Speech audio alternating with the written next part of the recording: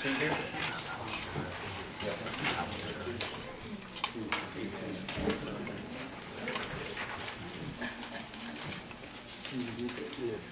1, 2. We're about to start, folks. They're passing out the agenda that's been modified, so we'll start here in about 2 minutes. Mr. Chairman, I'm passing the agenda. Speaker's not recognized. He told me he wasn't recognized. I love it.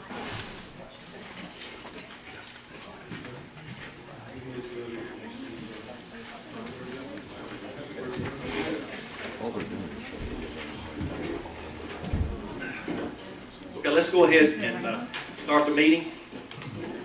If we could have invocation by Chaplain Lyman Whitehead. Lyman. Let's pray. Our Heavenly Father, we thank you for this great day that you have given us. We ask that you keep guiding and directing this group to do what's best for this country. Help us all to realize that we need to get back to good Judeo-Christian constitutional government to move forward. We ask that you guide and direct us to unite, because divided we fall. We ask that you be with our military, especially those in harm's way. Be with the sick and the shut-in. Be with those that are not with us, and guide us, direct us through the coming days.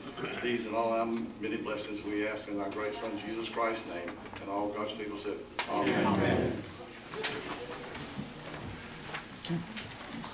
Allegiance to the flag of the United States of America, and to the republic for which it stands, one nation, under God, indivisible, with liberty and justice for all.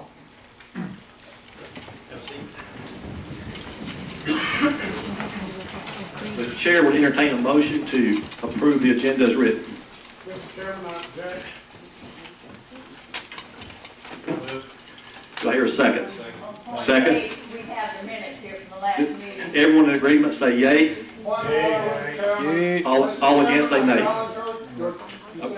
It's approved. The agenda's been approved. Okay.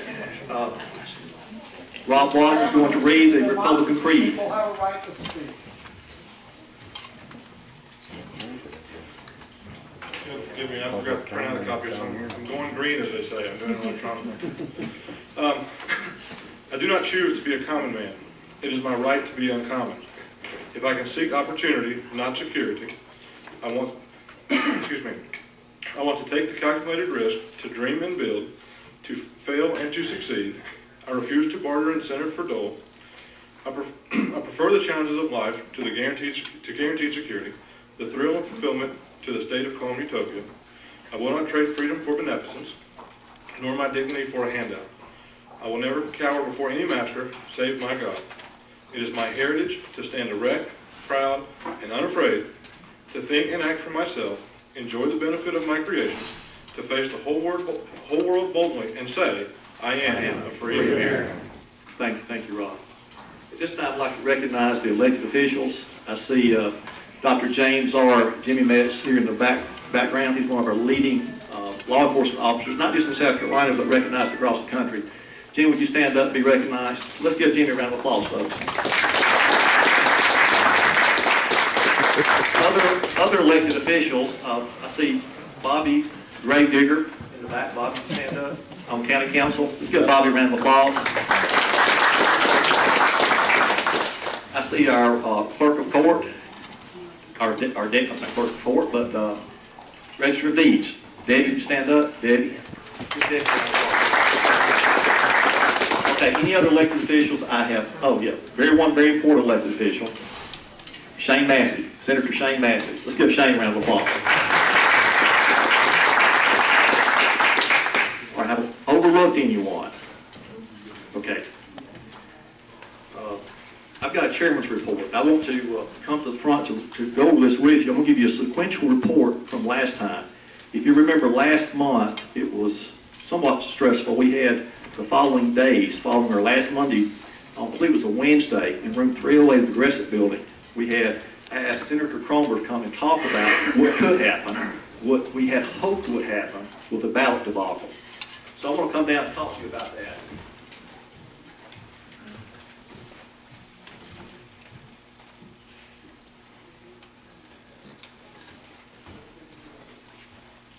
chronologically speaking, it didn't turn out so well for us. We had hoped that and maybe Shane will come up after a while and talk to us about his perspective. He was there in room 308 of the Progressive Building that day. It didn't turn out like we had hoped. We had depended upon our lawmakers to give us a just law, and we haven't received that. I want to say that again. There's a difference between following the law and having justice. And does anybody in this room think that we had justice with the ballot law? No. No one did. So the timeline, there was a couple other issues last month. It seems like an eternity of things that have happened since our last meeting. But also we had the SCGOP State Convention. And let me give you something good. I was surprised this happened. We had 8 individuals to receive Marco Rubio Go-Getter Award. Somehow, I got one of those awards. Haven't read the book yet, but I promise I will read that book.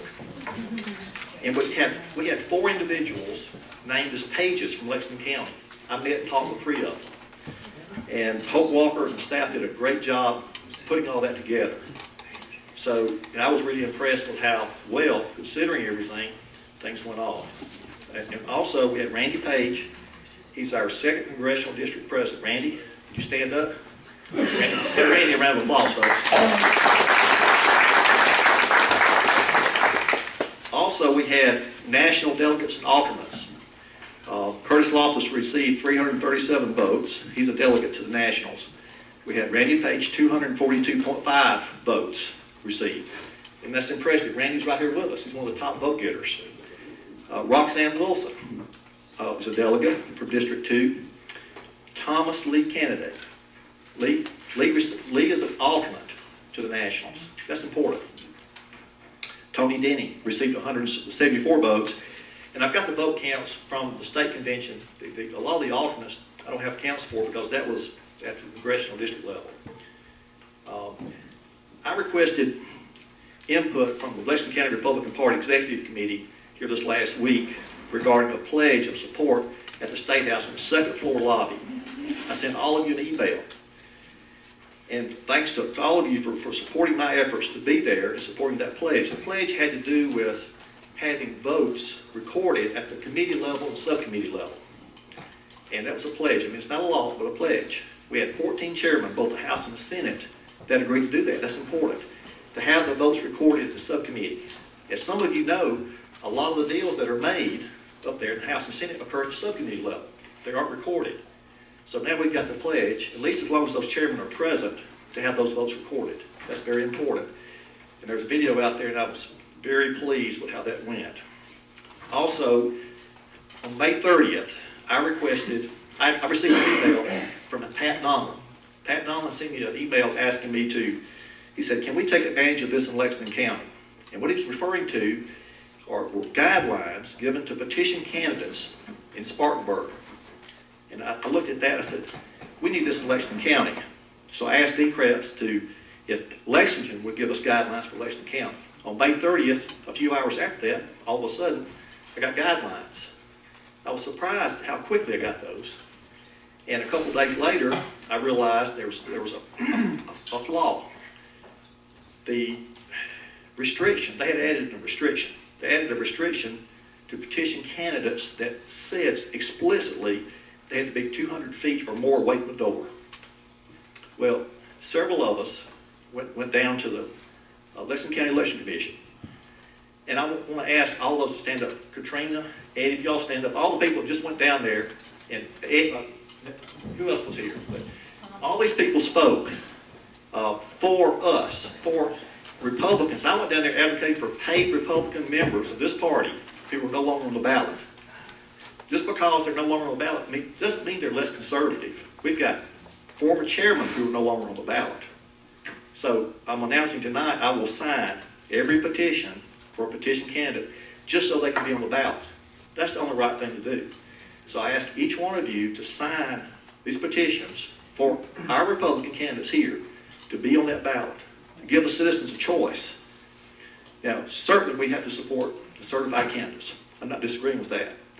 But the citizens have a right to choose conservative members of this party. So it's a certain amount of disenfranchisement occurring if these people aren't on there. Now, it's extremely difficult to get signatures if you have to go 200 feet away from the entrance to a door. I know when I was precinct chairman, where Ross Snell is now, Casey Precinct 3, it would be across the street, and people aren't going to do that. So tonight, we didn't get exactly what we wanted, but tonight they've agreed to go 25 feet. We can go up to the 25 feet mark here in Lexington County, and that's good news. So I will give a round of applause to Katrina, Eddie, and all the people who just spoke on behalf of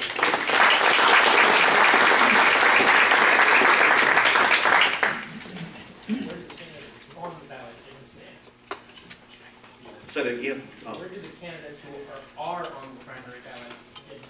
Oh, well, there's rules and regulations. I'd like them to be joined or do that. There's regulations. They can actually be, well, that's good. Bill's got a commentary there, but Bill, let's not go down that trail right now.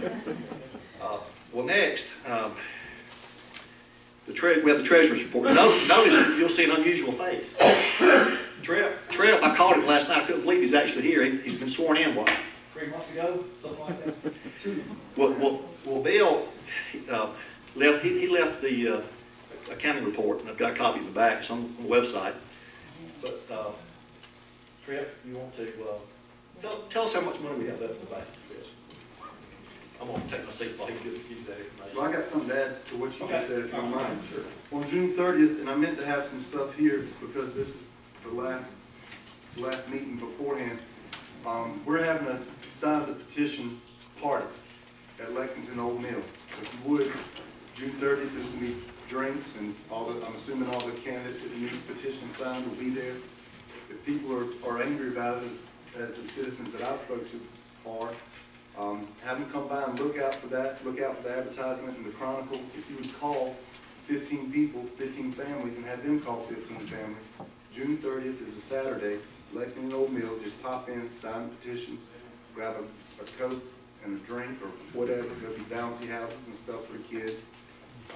They're hosting that at Lexington Old Mill. That's a company that we set up because we didn't think it was right, kind of off-site from this.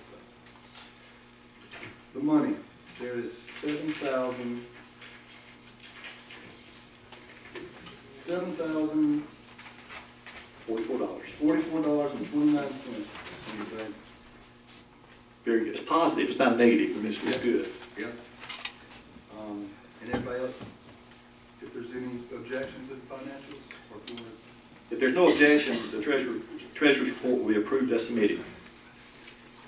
Okay, number 7, appointments. Our county we have a new county secretary, Wilma Story. Some of you know Wilma because she's also chairs the audit committee. So at this time, I'd like to ask, we have 2 appointments, but Wilma Story. Wilma, would you give everyone your background and tell us a little bit about you? Tell us, you haven't been in prison lately or anything like that. You're a good solid citizen. I'm a good solid citizen. My name is Wilma Story. I own my own business. I'm a accountant.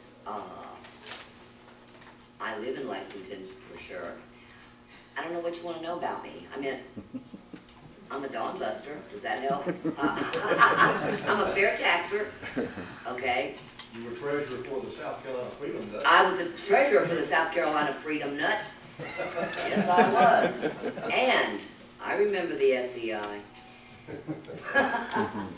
Anyway, I don't know what y'all want to know about me. I'm a widow, but I have had a companion for quite a while. And I have 2 children. They're both grown, 4 grandsons, no granddaughters, so if any of you have them, I wouldn't mind playing.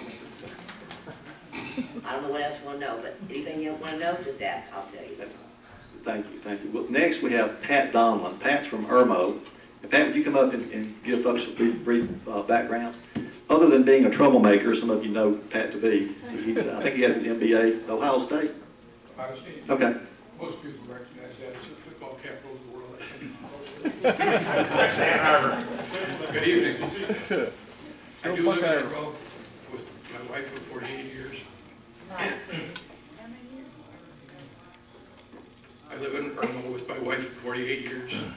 I have a bad throat tonight, and I have a daughter that lives in Lexington. We moved here 2 years ago from a place you might know called Cook County, Illinois. It's where there's a lot of Republicans Oh, yeah. Probably like all of you in this room, I've worked in a lot of campaigns. The one I'm most proud of is before coming down here, I helped elect Joe Walsh to Congress. We beat a 3-term Democrat who was well-financed, who had an organization, who had the backing of the major papers in Cook County. We sent a message to Mr. Obama, and I hope he heard it.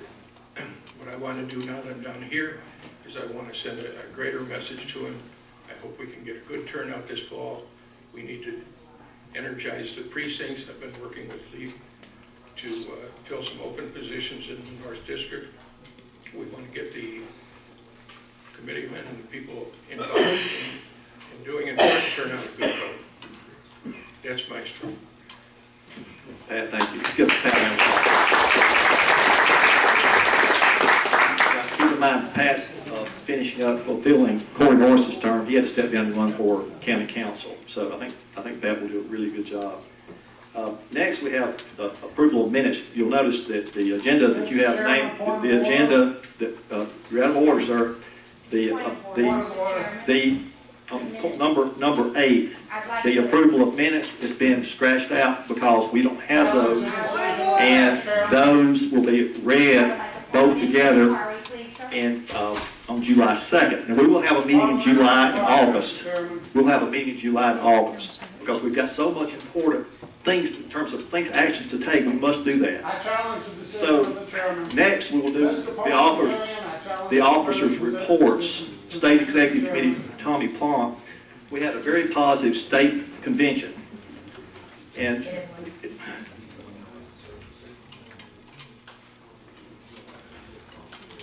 okay.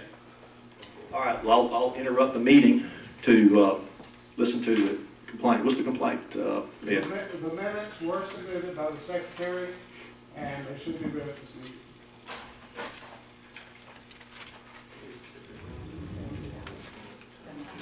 She has a copy, and we'd be glad to read it. I was saying the secretary already quit, the minutes don't count.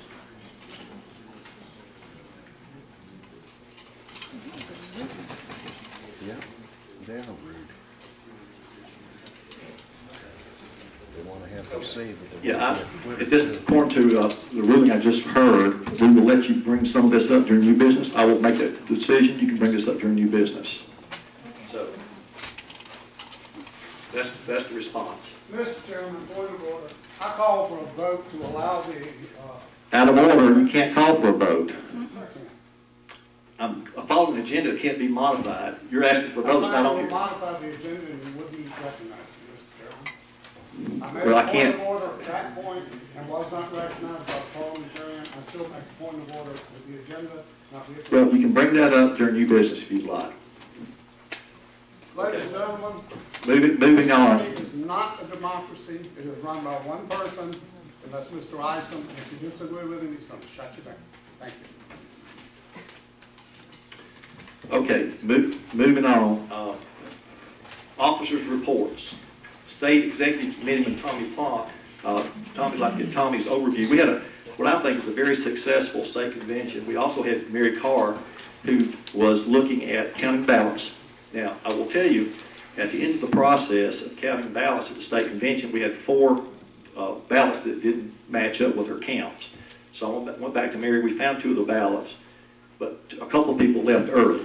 So as far as I know, the ballots were counted accurately. And Tommy, what would you say? That things went pretty smooth? It was that was a wonderful convention, and I think everybody enjoyed it. And really, there's not much to be told from my perspective, other than what was all over the news. I believe the Silver Elephant banquet and everything went well too. It did. I tell you, the barbecue. I'll drive 100 miles for good barbecue. That barbecue was good. I'm telling you, that was good. That was a good barbecue. And the hamburger sliders. That was really the first Silver Elephant to go to. It was nice. For those of you who attended, it was a nice event. William was there. It was Point really of order. Mr. Chairman, as second vice chair, I ask for the opportunity to present a report that was denied. I challenge the decision of the chair.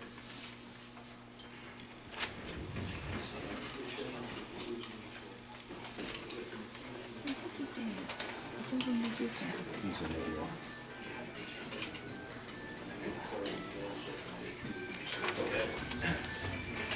Do you have, is there a second? I so second. Okay, we need a majority vote to have his challenge go forward. I would call for all in favor of his challenge going forward, raise your hand. All opposed, raise your hand. Those have it.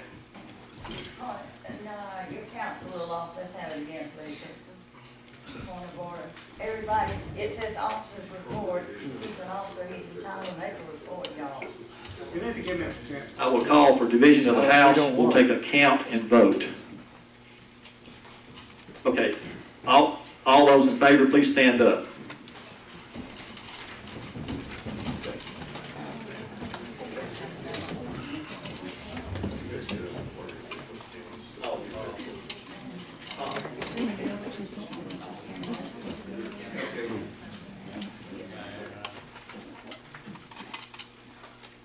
Do not stand up. And I thought I saw a hand in the back. All those stand. I say 14. Okay, all those opposed, please stand up.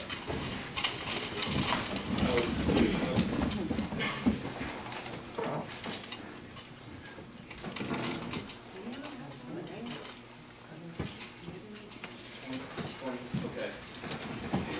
The matter settled. Okay, moving forward. Let me say this again. Mary did a good job, Mary. Let's give Mary Carr a round of applause, folks.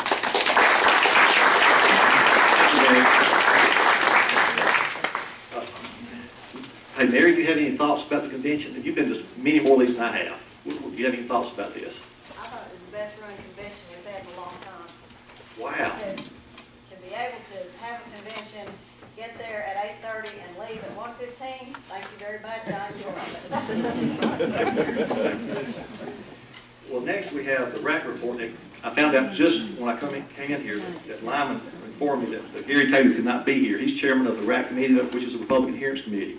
And we had some lively discussions at this last meeting. And we've got previous members here, current members. And Lyman, would you come up and give us that report?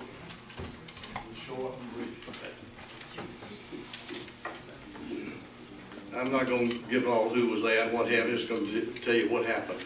There was 3 bills that were discussed in open discussion on the Angel Investor Bill, which is House 3779, introduced 3211. Lee County to provide information on the bill. There was discussion for and against the bill. The committee agreed not to accept it as written. We made no motion on this bill. Bill number 2 was S1408. The right to carry bill introduced on 410-12. A motion was made. It passed. The bill does adhere to Republican principles and the platform. The next discussion was on H3110, registration by party. This bill was sent to us by current House member, distributed to committee members in April during our discussion. Both good and bad points were made about the bill. The committee finds that this bill does adhere to the Republican platform. However, the RAC committee voted against the bill, and the committee feels that this bill is in conflict with voter freedom and is not in favor of registration by party. That's my report, sir. Thank you, Lyman. That was a very lively discussion. I know I had a couple of calls about that, about adherence to the platform. And one of the points that came up is the platform does change from year to year. But the fundamental principles of the Constitution and a lot of these things don't fluctuate that much. So in this case, we actually had a disagreement with the party platform. But I, Lyman, I will tell you, I didn't tell you that night, but I do agree with your position on that. I think most of the RAC committee did. And I appreciate all the effort you and Gary have gone to in working on that. Well, next, let me do this. At this time, the chair would entertain a motion to accept approval of the RAC report. Could I get it? Mr. Chairman, may I speak on that issue? Yes, sir, Mike. And I'm sorry, ladies and gentlemen, I was not able to attend the RAC committee meeting. I'm a member of the RAC committee. And I appreciate my colleagues on the RAC committee. Many of them are doing a great job. And so I don't mean anything about the other members of the RAC committee. But the RAC committee was formed to get us to talk about the party platform issues. And this is a clear party platform issue that we support registration by party. And for the RAC committee to disagree with it, I believe is incorrect. So I would ask that we revise that. I mean, the executive committee has the power to revise this. So I would ask that we would, if you want to talk about it, feel free to talk about it, but I would object to that part of the committee report. And if we can pull that out and talk about it if you want to, if you don't, fine, I understand. But I think I think we need to pull it out. Well, Mike has brought a challenge to the RAC report. Lyman, do you want to respond to that?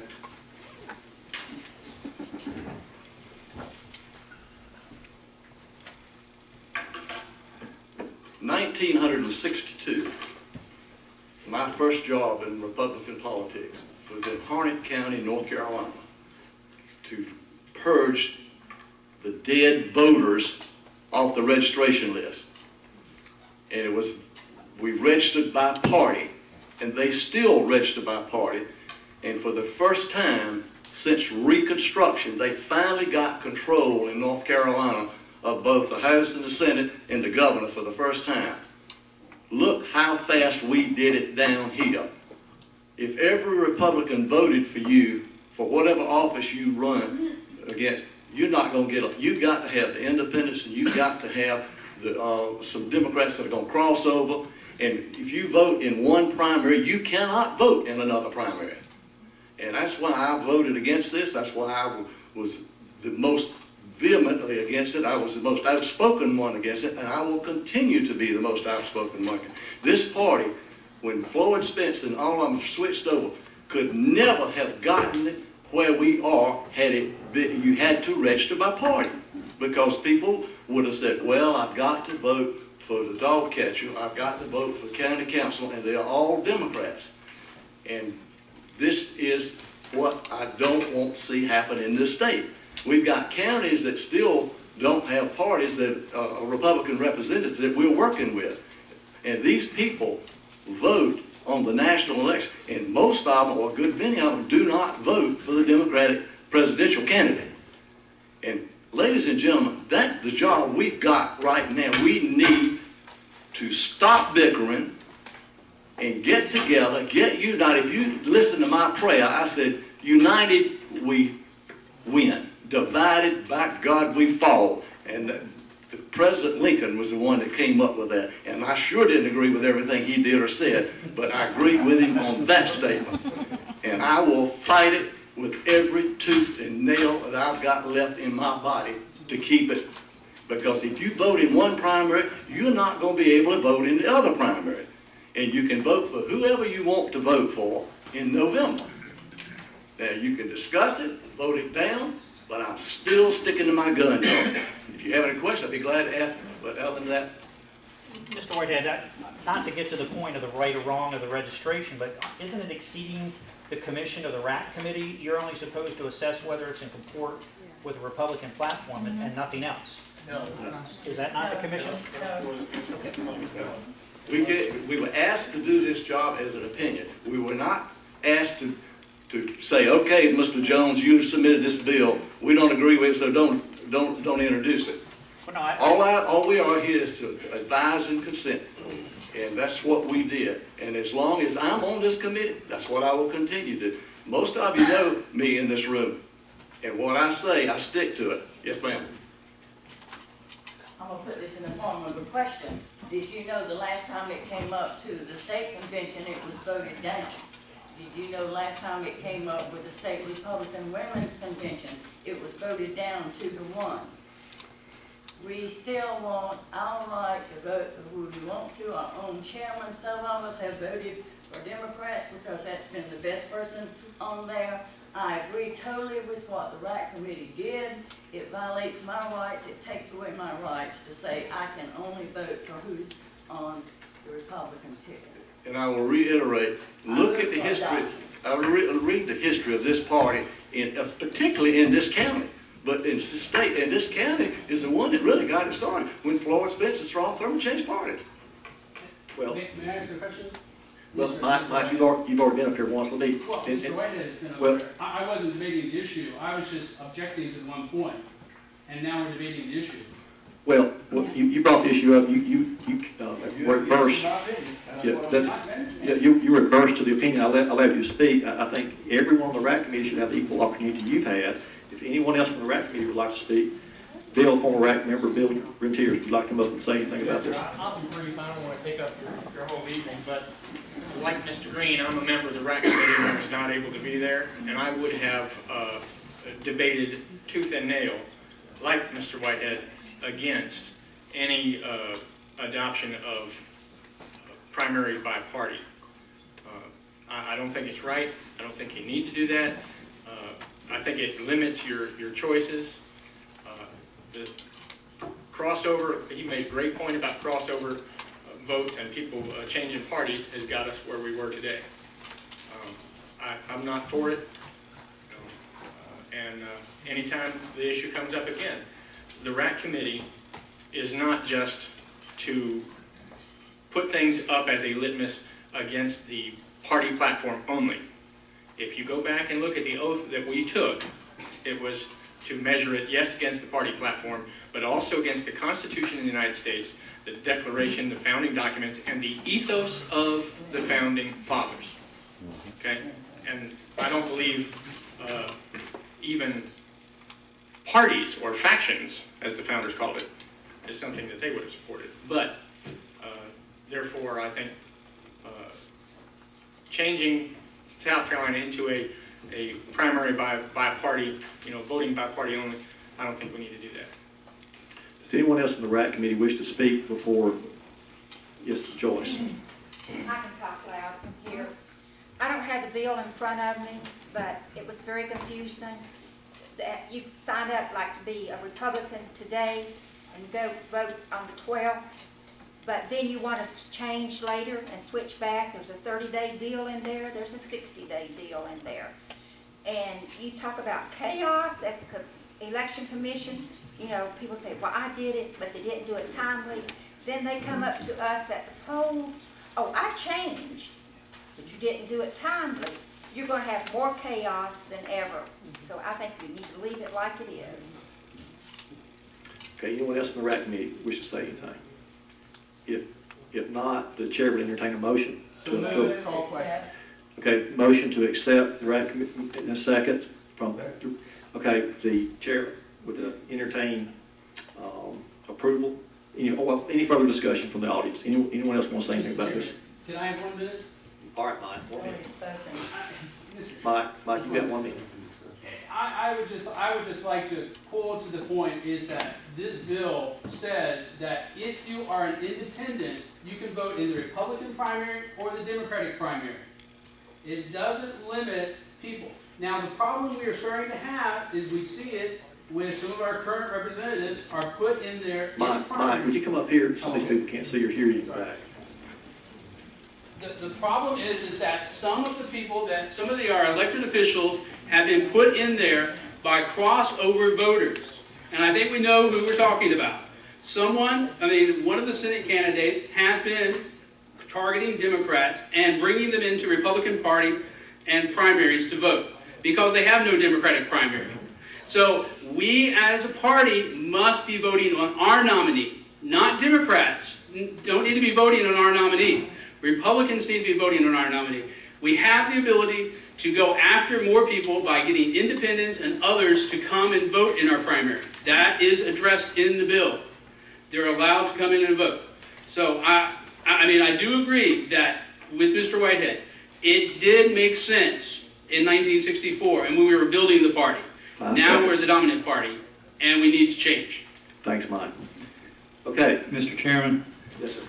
Since there's so much discussion about it, and I know for myself, my recollection of RAC, Republican Adherence Committee, was to mainly decide whether the idea was in line with the Republican platform, mainly in the constitutional issues and other conservative issues.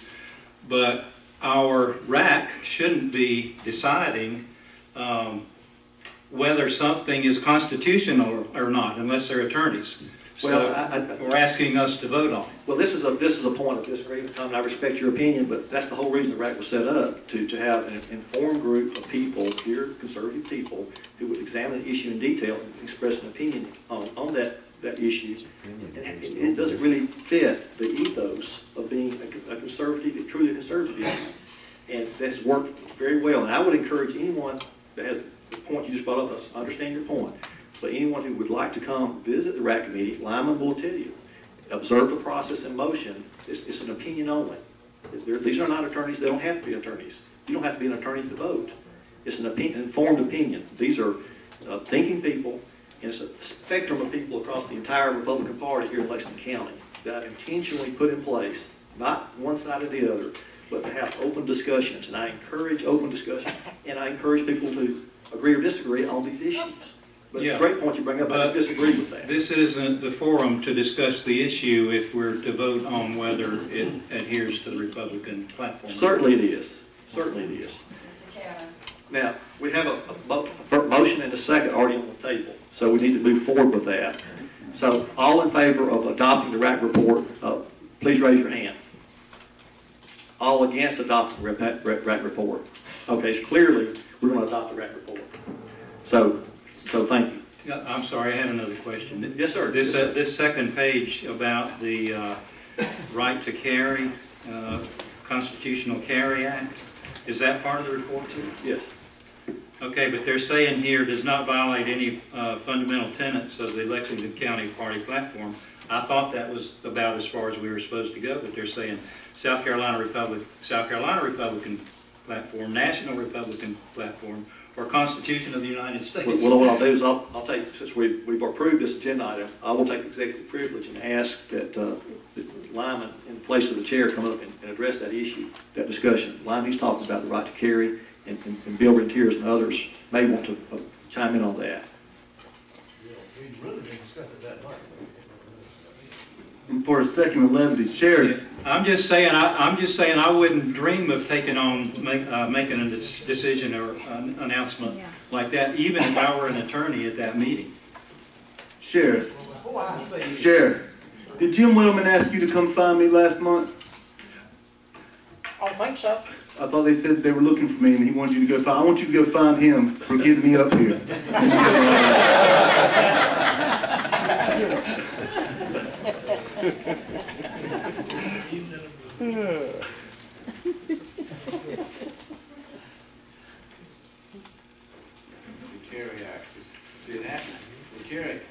Before I say anything on any more of this,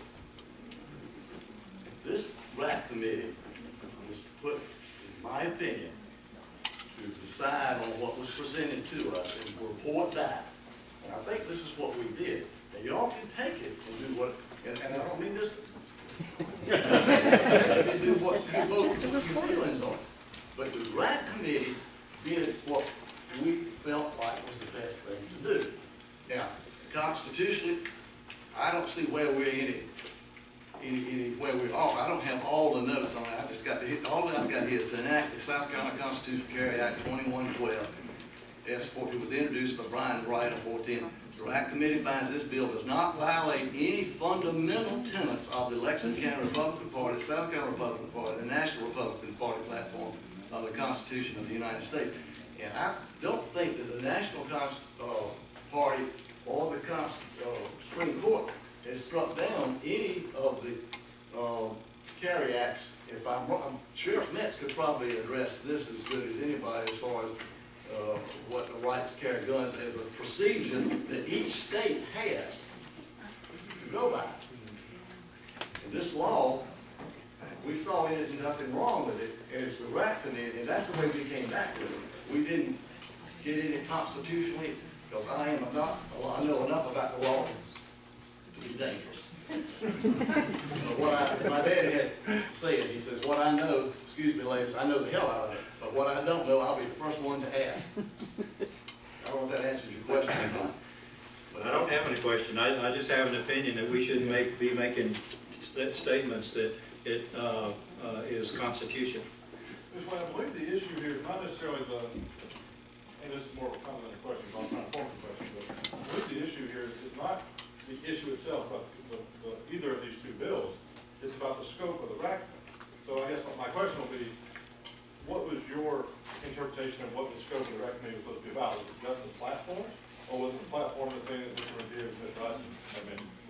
We was to look at the platform, see if it adhered with the platform, and if it adhered, that's fine, but if we disagreed with it, we could vote against it. That was, I think I that told was the overall question. I told him the first time he asked me, I said, if you want me on that, you're gonna get my opinion. That's right. Nobody else is. The only one that has any control over my opinion is she's at home right now.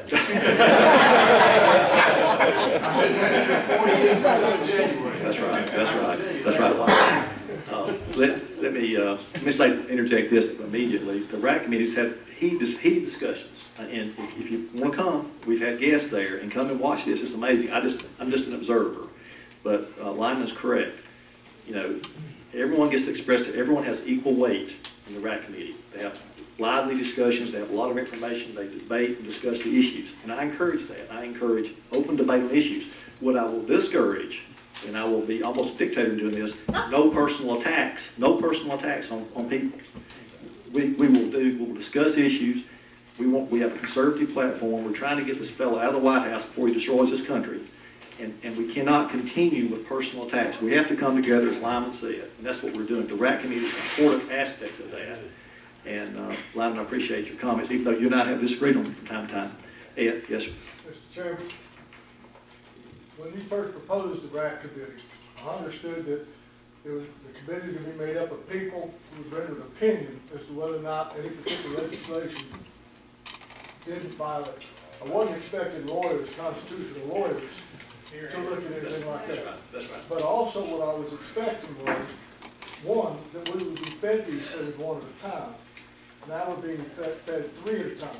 So we're in a position that if we don't want to necessarily agree with one thing, but the other two, we're kind of in a position where we either say yes to all three or no to all three. Well, you're I would like to see, yes, sir. we've got multiples, Yes, sir. that they be fed to us in multiple bodies. Yes, the other thing that can be done is we can divide the question into parts, in approved parts and disapproved parts. So we can easily, that's Robert's Rules of Order, we can divide the question. So if there's one part of this you disagree with, we can approve that and not approve the other.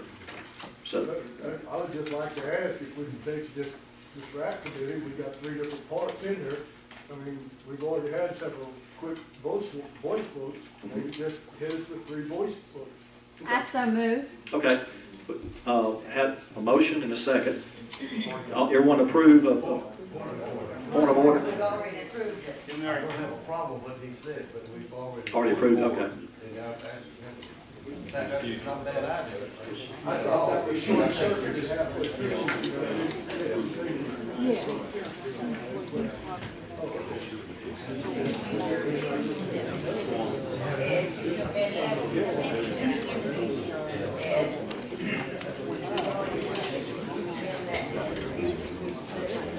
Okay, Ed, I've got a ruling in that it's already been voted on, so it can come up under new business, and you know, in the future we can deal with it in parts if you want to, but we've already voted on this one. I got the vote where you asked those that agree with it, but when you were getting ready to ask for the no's, Mr. Plump started talking, and I thought that interrupted the vote, and that's the only reason why I brought my point forward. Okay. Yes, sir. And sir, if we could get some precision out of this, but would the RAC committee just be limited to advising the members of our county delegation and the state legislature on points of law that pertain to that, or are we going to? No, it actually takes any issue. The scope is what they were sworn to, and Sheriff Ness did the swearing in that night. And the scope of it does local, state, and federal legislation. Okay, and I would just move that we kind of consider things that we can have an influence over, because time is precious and the limited amount of debate that we can do, that we keep it to influencing our particular representatives. I thought that was the whole purpose of this, was to give them advice so that they could make intelligent. Well, that's a component of it.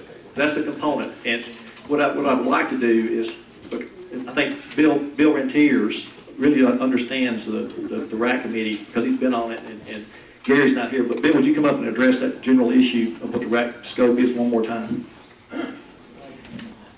Do we have the papers where it was set up? Can we just read that? I left my whole file. Yeah, let me make sure I understand the question, sir. You're asking, should the RAC committee's scope be changed to where it doesn't consider things that are well outside our scope of influence, like things that the federal senators and representatives that report to us and that we elect, bills that they bring forth? I'm not Yeah, certain I think it should be, I'm all for open debate and discussion.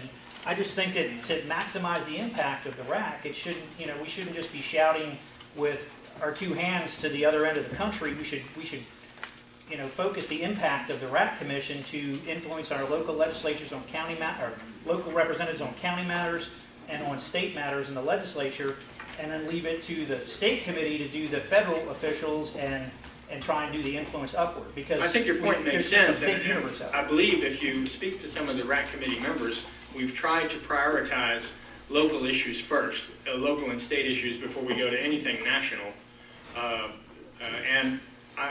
Is there a national issue that we've even rendered an opinion on yet? And I think we're unanimous on that particular opinion, but I don't think that my founders wrote the Constitution or the Declaration or any of the founding documents in such a way that I have to be a lawyer or a constitutional expert in order to render an opinion on it. And all the RAC really does is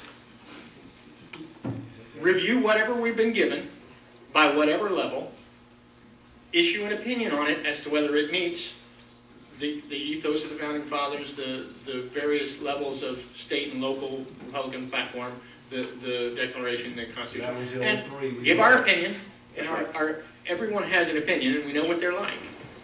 Okay, and we serve our opinion up for the executive committee's approval, disapproval. Do nothing with it, do anything with it, but it's simply something so that we have a check and balance on our legislators. I would like to call time, because we're running out of time. I'd like to take executive privilege just for a moment. Senator Shane Massey has a time constraint.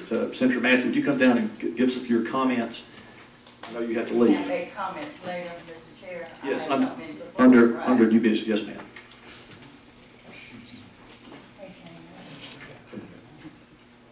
I won't get involved in this one.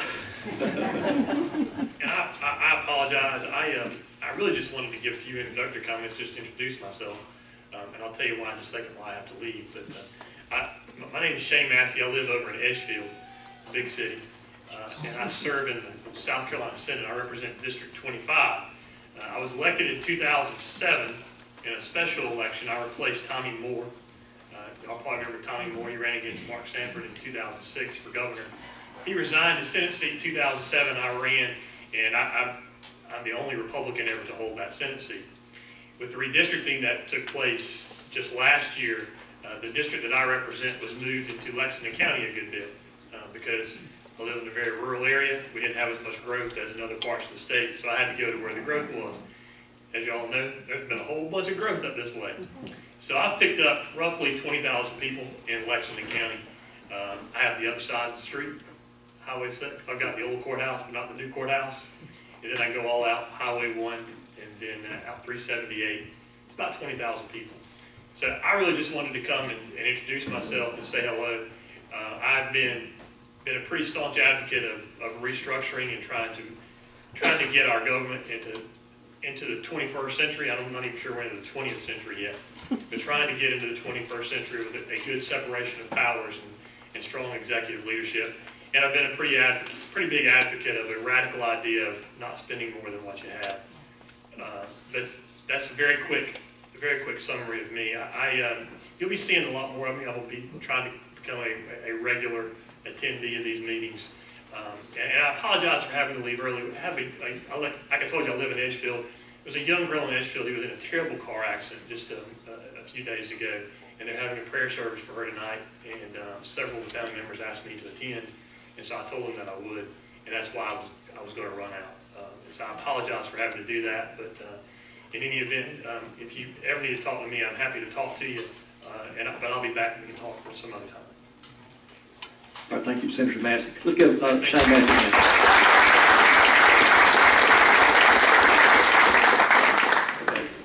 Next, we have Precinct Reorganization Committee report from Lee Candidate.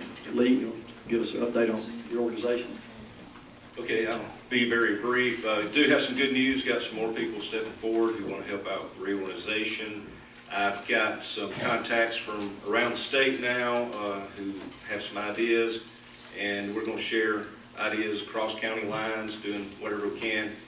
And just want to let you know we're still a go for this, and going to shoot for a meeting the week after the GOP primary, and hopefully go from there and keep you up to date. Thank you. Thanks. Let's give Lee a round of applause, folks. Next, old business. Any old business? Okay, since there's no old business, we'll move on to new business. Now, I will tell you, I've got about 3 or 4 items, 4 items that will come up in new business, and then we'll have the unscheduled items to come up. The first under new business is the meetings in July and August. And this is a term, I mentioned this to some of you already. We're going to have July and August meetings. I know some of you are on vacation. We may not have a quorum. But if we do, we're going to have elections for first vice chair in July. And that's the next, before we move on to that though, any thoughts or discussion on the idea of having July and August meetings? I know normally you don't have those. So if everyone's in favor, raise your hand. Okay. Everyone in favor of having July and August meetings? Could we move it from the first Monday since that's... Okay, that's the second. The second's fine. The second's fine. I mean, how about anyone opposed to it? Opposed to July meeting, yeah. I see your point. Okay. Okay, so I've already decided to have it. I just want to get your thoughts on it. If everyone was going to be against it, I would reconsider. But there's a lot of important business that needs to be transacted. We've got a lot of, especially because of the ballot debacle and all these other things, legal actions that have occurred here at the state level, and some of you have been involved in those. We've got a lot going on that we need to deal with. Okay, the next order of business here under new business is candidates for first vice chair. I've had 3 names submitted. The first one is Glenn Miller. I'm going to give each one 2 to 3 minutes to speak, give an introduction about why they want to run for first vice chair and something about their background. Glenn Miller. Glenn, you come up.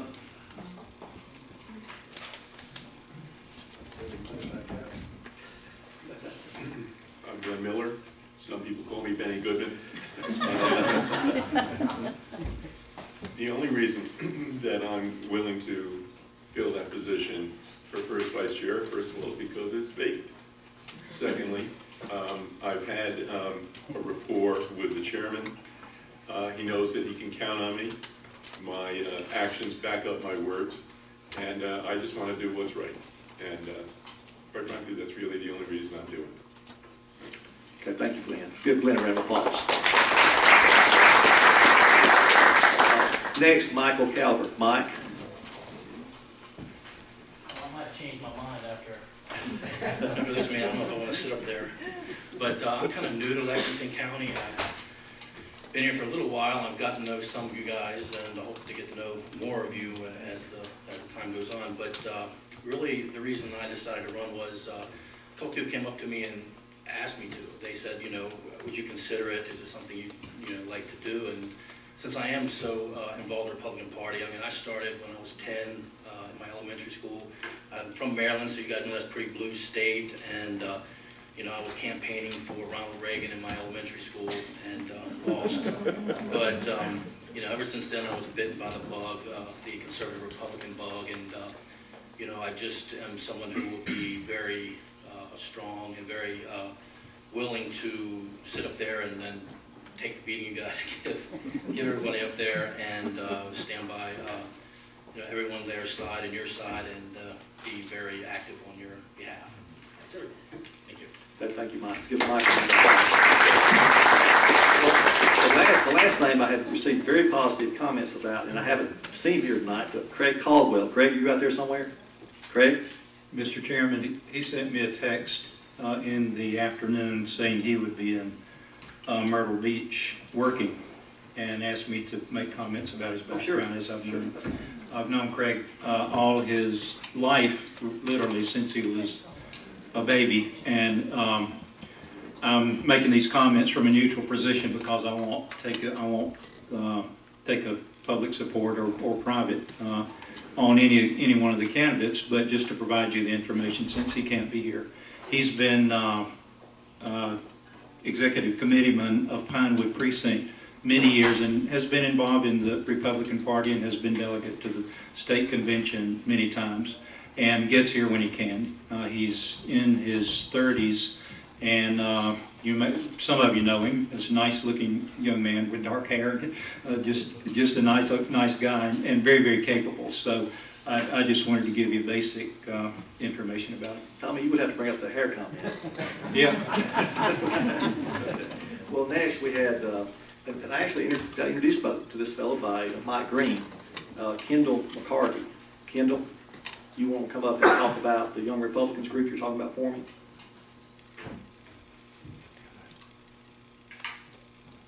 Don't be nervous. He wants money. I think that's what he's trying to get at.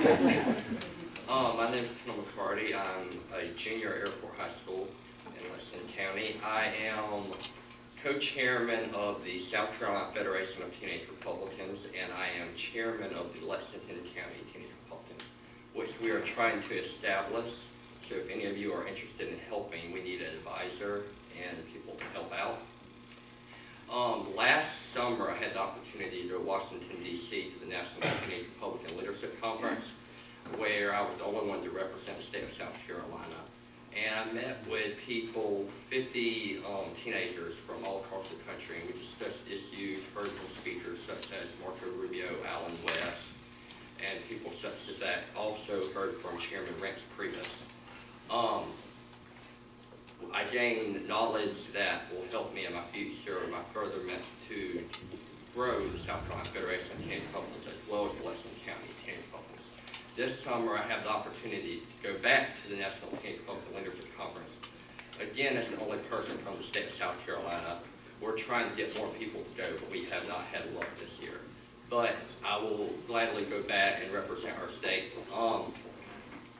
The total cost of the trip is $1,500, including airfare. And I go completely on donations.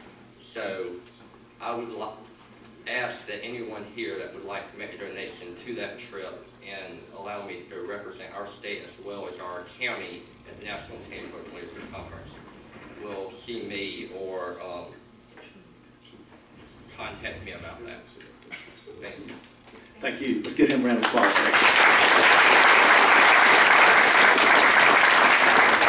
Now, Kendall, how much money did you ask for? The total cost is $1,500, including airfare. Mike? I will be happy to make the first $100 donation, Mr. Chairman.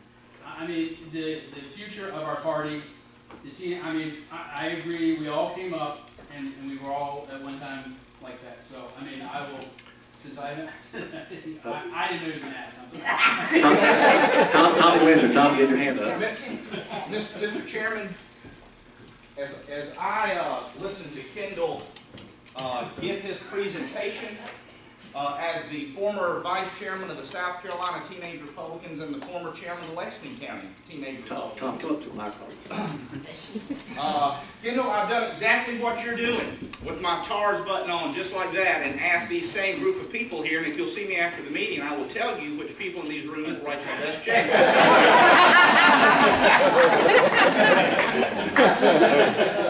So, if you want to talk to Lyman Whitehead, you really need to talk to Jimmy Metz.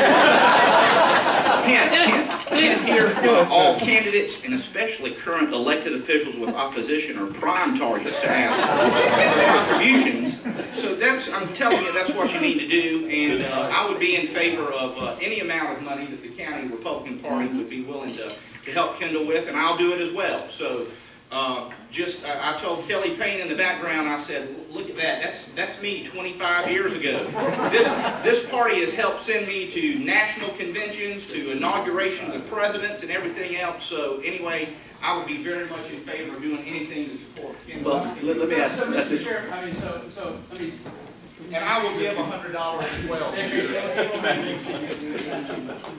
Okay, Chair will entertain a motion to give, let's say, $500. Second. Motion, a second. Second. Any discussion? $500? Okay. Question? I would just ask that he come back and report back to us after that. Can you come back next month? Okay, in the next month. And bring people with you. We need a lot of young people in this party. So, the motion is to offer $500 to Kendall's organization from the Lexington County Republican Party. All in favor, raise your hand. Okay. You got 100% support. So, motion's passed.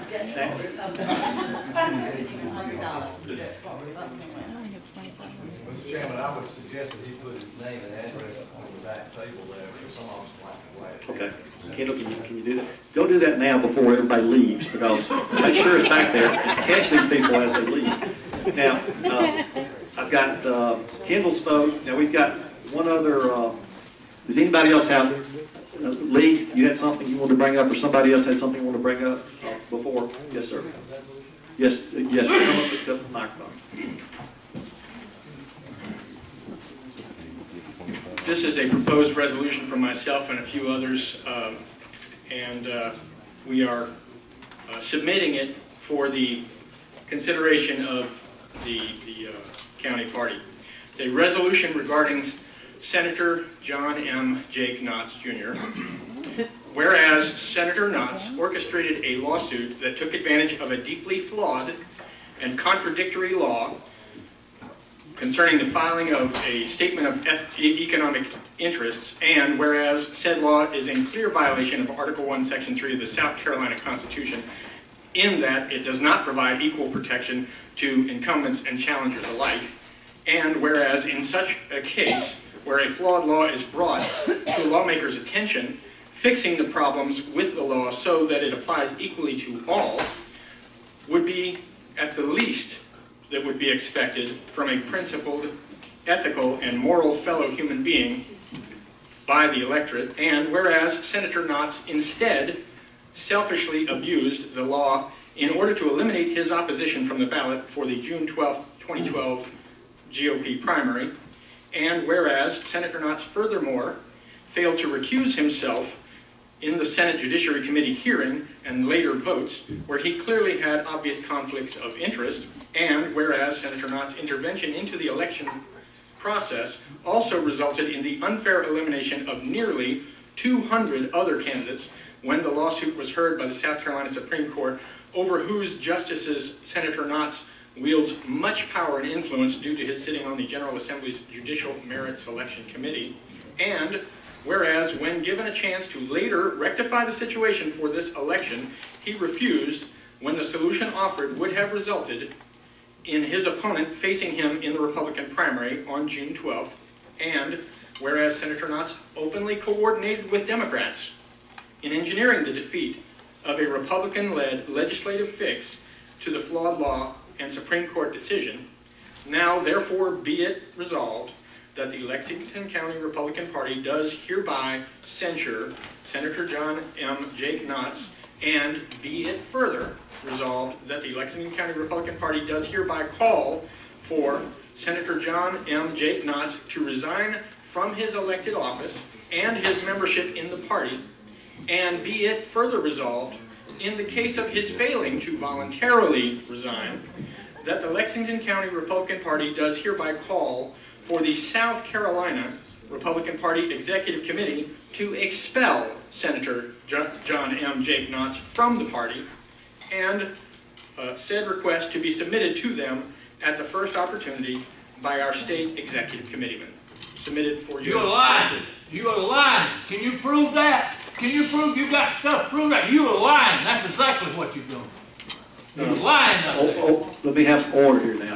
Yeah, we need order. We need to put him out of here. Well, here's... Look, when you make statements like that, you got to be able to back them up and prove it. You haven't got it.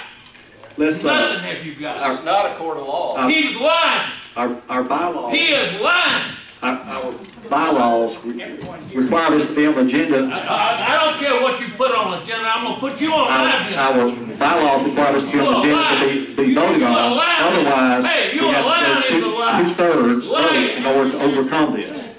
So if we won't put this on the agenda, we have to No, you have ain't gonna put 2/3 it on the vote. agenda. Why don't put it in court? That's where it's gonna So, be. I'd like to have order, Sheriff, thank you.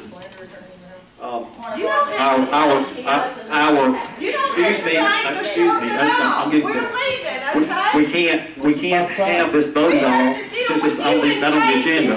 But if we have, we have to have 2/3 vote to suspend the rules. Now, if someone wants to make that motion, that's fine, but I would say if we don't have that 2/3, it has to appear next time on, Ed, yes, sir. But we have some discussion before it goes to vote. Well, I mean, we haven't had a motion yet for a vote. I'm just telling you what the rules are. We can't vote on this. Point of order, it can't be voted on. I just said that. We can't vote on this. And the only way to overcome that is have 2/3 and suspend the rules and have 2/3 vote. I just consulted with our attorney, Summer. I make a motion to suspend the rules so we can have. Motion to suspend the rules, have a second. It's not debatable, it's not amendable, requires a 2/3 majority vote, so you couldn't entertain any discussion on it. You'd have to immediately proceed to a 2/3 vote to suspend any rules, and you need to pretty clearly state what the rule is that was being suspended. Quorum. Okay, we've got a quorum call. Okay, Tommy, you have the quorum list? We have a quorum? Yeah, we probably should call the precincts out because some have left, but we had 28 voting members from precincts to start with, and, oh, sorry. We had 28 voting officers from precincts to start with, and 5 additional officers who could vote, meaning we would have a total of 33 people. Yeah, right. I'll call all the precincts that are organized because somebody may have come in. So get up to the microphone there, Tom. He's going to call the precincts out to make sure we've got a quorum, and Willis will help do the counts. So we've got to have a quorum in order to do the 2/3 vote. Okay, Amy Sperry. Present. Bar Road 1. Bar Road 1. Are you Joanne? Nope. Tell me your name, girl. Are you? Denise Caleb Snelling. I'm sorry, say it again. Denise Caleb Snelling. Oh, okay. All right. You came in after they handed me the sheet. Okay. All right. Bar Road 2. Bethany. Beulah Church. Boiling Springs. Here. Okay. Bush River. Casey 1. Casey 2. Casey 2A. Casey 3. Cedar Crest. Okay. Chalk Hill. Shaladon. Here. Yeah. Chapin. Here. Coldstream. Yeah. Congaree 1. Cromer. Dreer Island. Edenwood, just left. Edmond, Emmanuel Church, Fairview, Faith Church. Here. Gardendale, Gaston 2, Gilbert, Grenadier, Hollow Creek, Hook Store, Irmo, Kittiwake, Lake Murray 1. Here. Here. Got 2. What did you say? Lake Murray 1. Lake Murray 1 is Ted Z. I saw a male hand sticking out. Here. He's here. He's here. Lake Murray 2. Here. And, your Carolyn Church? Yes. Where are you? Here. All right. Lake Murray 2 has some money. I still have more to call out. Lee Park Road is unorganized. Leesville, Lexington 1, Maryland has proxy. Lexington 2, Jordan, precinct president. Carl Jordan. Yeah.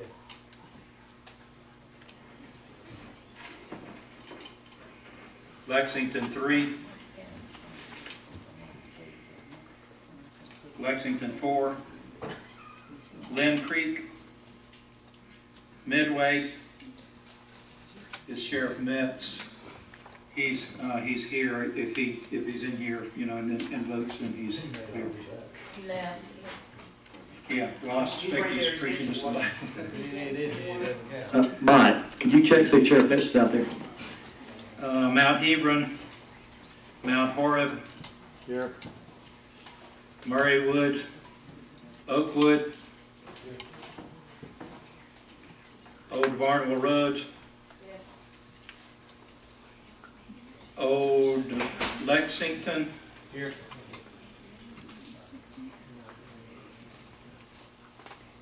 Park Road 2, Here.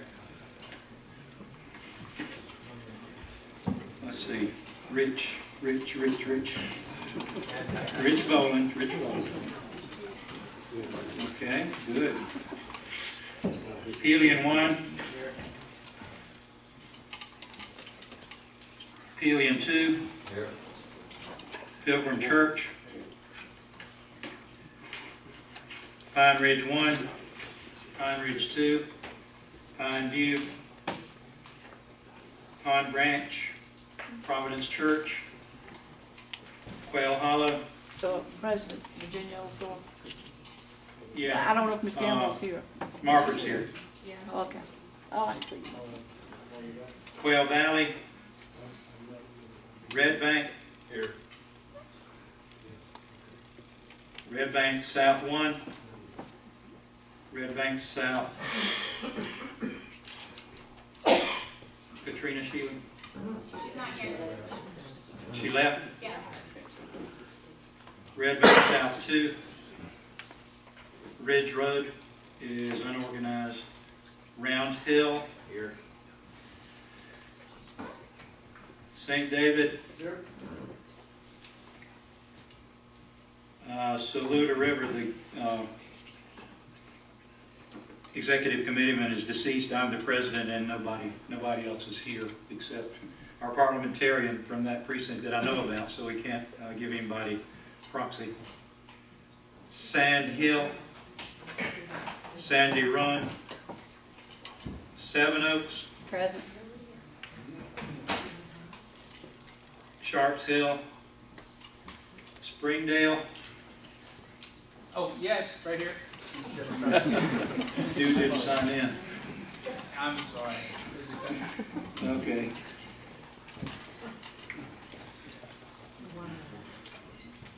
Springdale South,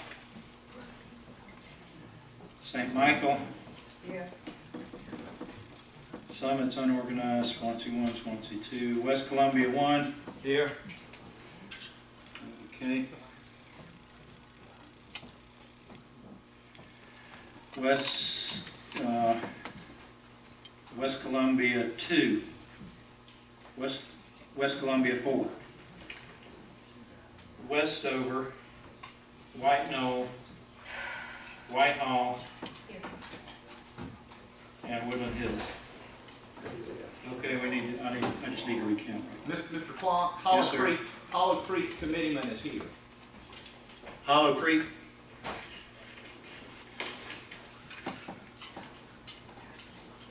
Okay. Did I call you that? I called I you was that? out of the room, I think, Okay. when you did. Tommy, Mims. NIMS is, oh, I didn't call you, Bill? No, you didn't. Okay. Yeah, I have you, thanks.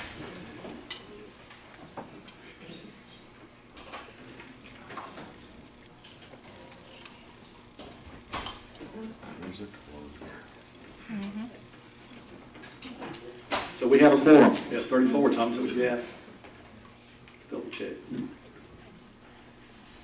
34 is what I get, plus the officers in there.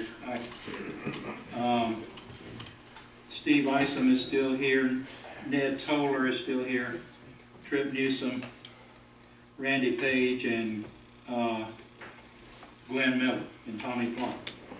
Point of order, the officers are not included in the quorum, however they may vote. Exactly. They're not included in the quorum. Yeah. So, 34 toward the quorum, and 6 officers, so we can have 40 votes. Okay. And the quorum, we've got, I calculated 2/3 is 22.44, basically 22. So 2/3, that's what we need. For this to be a majority, right? No. We exclude the officers here, because we're only going to take the quorum count. 2/3 are present. Since we're only taking the quorum count, take 2/3 of 22. Yep, so 22. Okay, so let's see if you want to suspend the rules and vote for this censure. I'm sorry, the officers' votes would count. Is that not right? But not for the quorum. Yeah, but that's been decided, so 2/3 of 40. So it would be 2/3 of 40. Right, Irvin? Probably do 2/3 of 40 when the people didn't show up to vote. Because the executive committee changes there.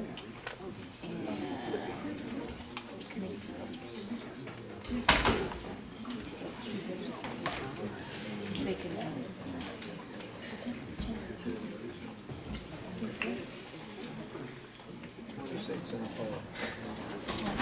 What? 26.4. It's okay.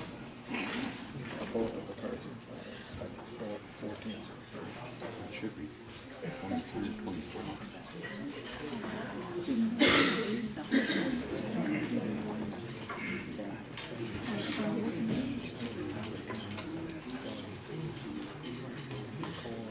Well, if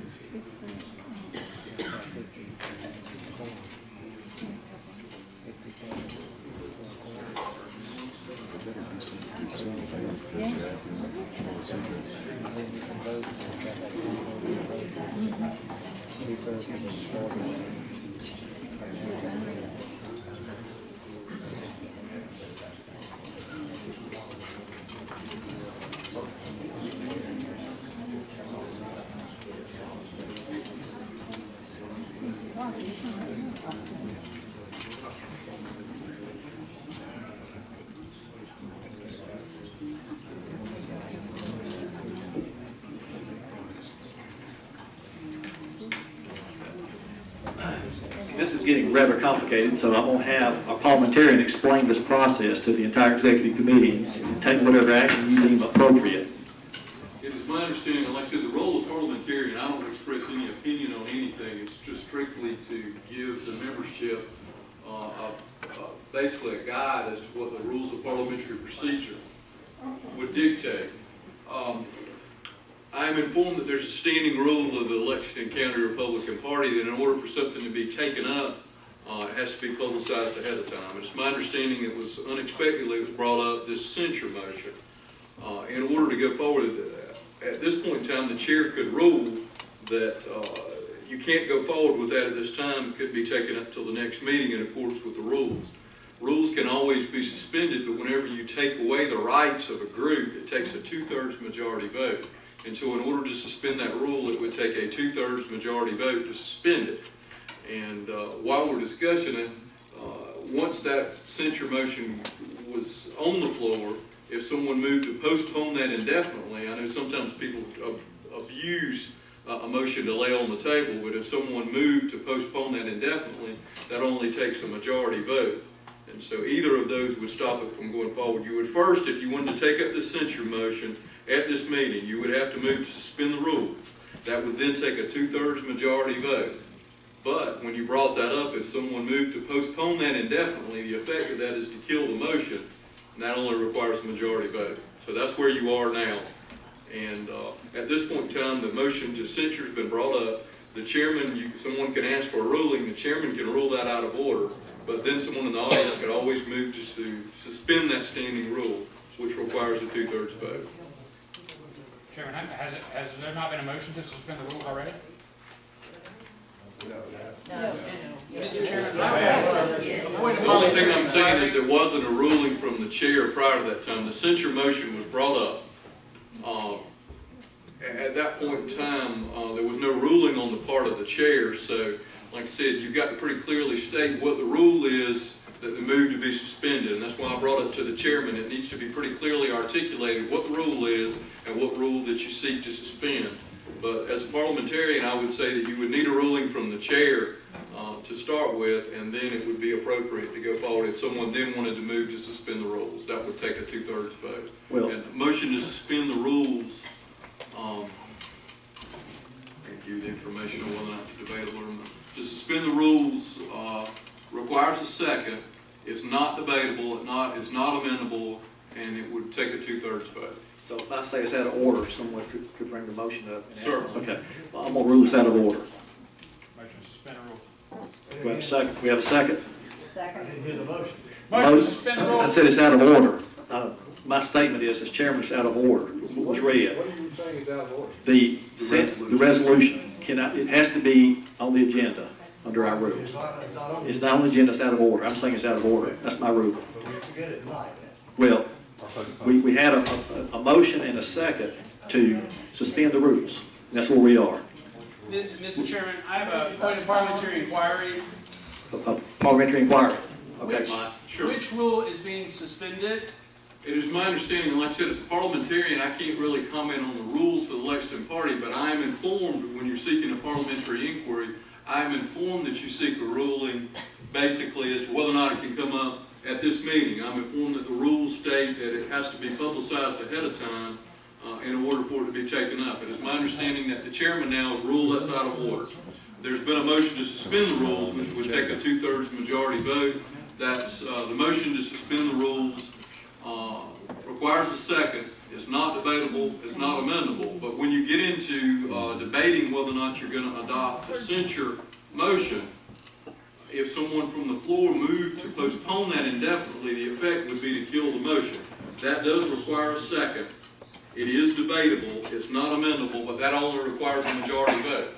So that would be, as a parliamentarian, that would be what I would see the potential things that could happen in regard to bringing up this motion to censure now. Right. We've had a first and a second to suspend the rules, but Rich Bowling, former chairman, Rich, you have some comments, and being an attorney. Just a point of order. I believe the way the rule reads, it's supposed to be presented in one meeting in writing, so that people have an opportunity to discuss it and ruminate about it, and then it's discussed at a successive meeting, at least one successive meeting. Yeah. Okay. So you could discuss it tonight and then end discussion and bring it up in old business at the next meeting. Okay. And be completely compliant with the law. Okay, that's happened then. We've had discussion, it's been brought up, it's been discussed. And so, move forward, right? At this time, we've got a motion to suspend the rules. Motion to suspend the rules, okay. I guess we have, yes ma'am. I move, if this is correct, to suspend the rules of it being out of order so that we can then move to suspend the rules on the vote.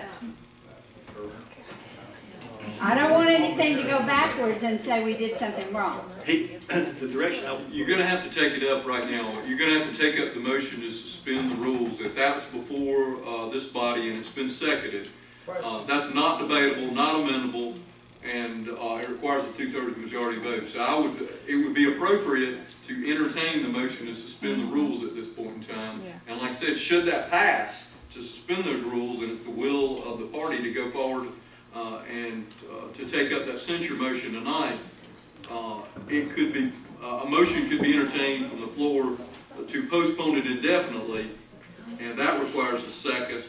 That's debatable, it's not amendable, and that requires a majority vote. Okay. So in dealing with that motion for censure, at this point in time, the parliamentary advisory opinion would be, you now vote on whether or not you suspend the rules, and that's gonna take a 2/3 majority vote. So we need 22 votes. So let's all in favor of suspending the rules, raise your hand. 27? It takes 2/3. 2/3. All right, 20, sorry, you're right, 27.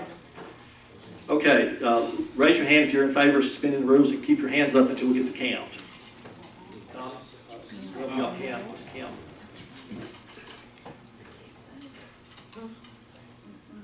Wait a minute, I'm here, so, also should be voting, because I'm the executive committee person. I'm sorry. If we could have two people counting, it'd be better.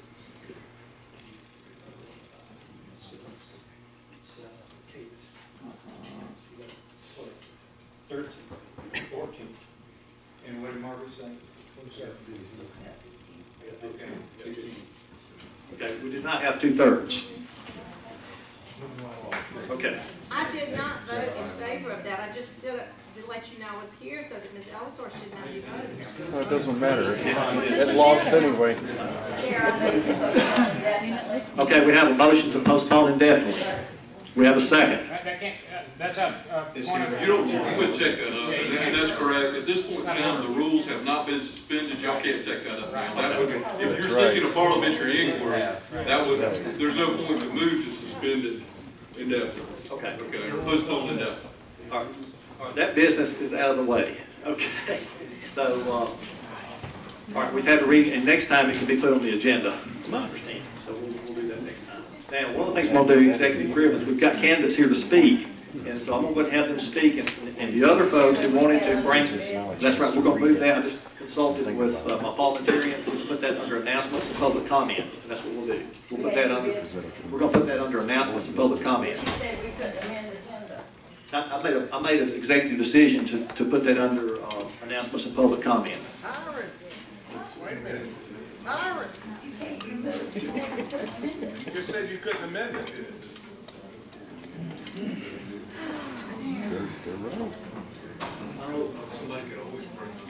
All right, let's, okay, I'll go ahead and give you 1 minute to start it now. I won't need that. I just want to make a recommendation to the RAC committee that anything that we voted on, if we would pass a resolution and give it to our legislators, like with the vote by party, they won't know really what we do unless we have a resolution or the RAC committee submit it to the legislators. That was my only suggestion, so that they will know that the state has turned it down, the state Republican women has turned it down, we disagree with it, and our legislators need to do it. Otherwise, the RAC committee is voting and working in a void. Nobody knows. And that's my only recommendation is, that I don't know, Gary or somebody notified, and we have a resolution here tonight. Okay, thank you, Mickey. Thank you, Mickey, for the That just comments. was a comment. When you're early and keep me straight, whatever it was, I think it's a good idea that we. I have no problem with that. I think one of the secretaries speak up there and settle that. Or the other RAC committee can. The problem is the RAC committee is not authorized to speak on behalf of the party. Only the executive committee can speak on behalf of the party. And the executive committee did take up the issue and voted on it. So they should, the executive committee is the one who should speak, not the RAC committee. Let me suggest this, to add, put this item on the agenda for next month for discussion, because it's already 8:35, and we have, Mr. Chairman, yes, sir. candidate for Senate 18, I move that we adjourn. Okay, everyone in favor of adjourning? Say aye. We're adjourned. Thank you, folks. Thank you. No. No. No.